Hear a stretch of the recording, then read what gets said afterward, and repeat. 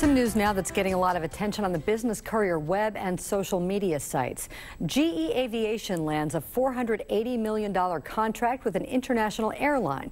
The Evendale-based plant will build jet engines for Air New Zealand. The engines will power 8 Boeing 787 Dreamliners. The deal also covers maintenance, repair, and overhaul of the engines.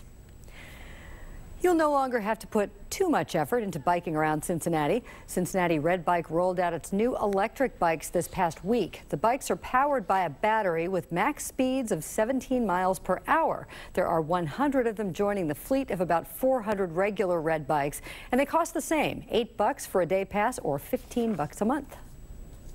The newest brewery in the Tri-State is officially open. High Grain Brewing is on Plainfield Road in Silverton. High Grain is a sustainable, eco-friendly establishment.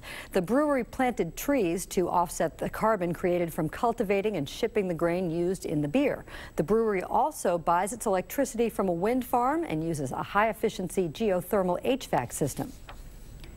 The nation's longest running free culinary arts festival just keeps getting bigger.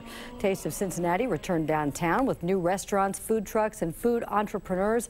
This year's crowds of 550,000 tied a record. The Roebling Bridge will be the centerpiece in this year's Blink Light Festival. This rendering shows what it'll look like. The festival starts October 10th. The iconic bridge is also the focus of a photo contest. You don't have to be a professional photographer to submit your shots of the bridge. The winner gets a canvas print of the picture and gets a rare photo op from the top of the South Tower.